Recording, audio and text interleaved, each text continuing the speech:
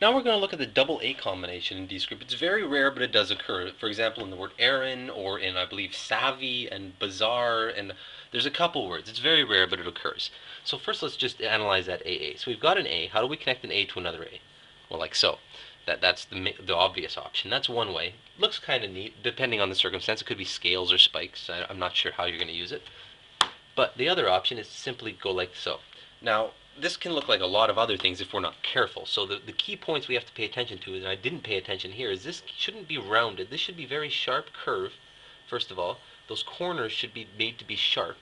And second of all, it has to be the full length of the writing space. It has to be as long as a D or an H would be. It can't be, if you're writing a word and you're writing it kind of like this, you can't have this be this small. It has to extend all the way to the edges of whatever your writing space is, so that it's clearly a long A and not some other combination of short dashes.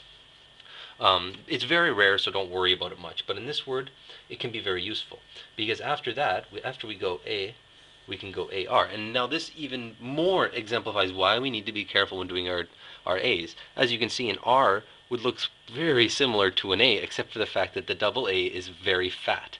The R is thin and down the middle. And we then have an O, and we can put our N in any direction we like.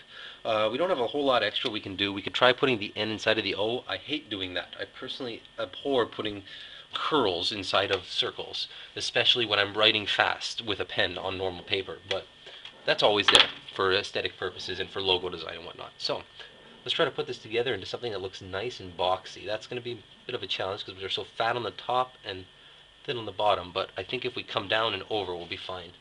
So A, R, O, N. Yeah, we're fine. You could easily make a good square shape out of this. You could also just use the standard AA to fill that square like so. So you could go A, R, O, N. Or you could connect it off of there if you like, and then kind of come down so it's thin and fat on the top. Whatever you like. Play with it and see what you like.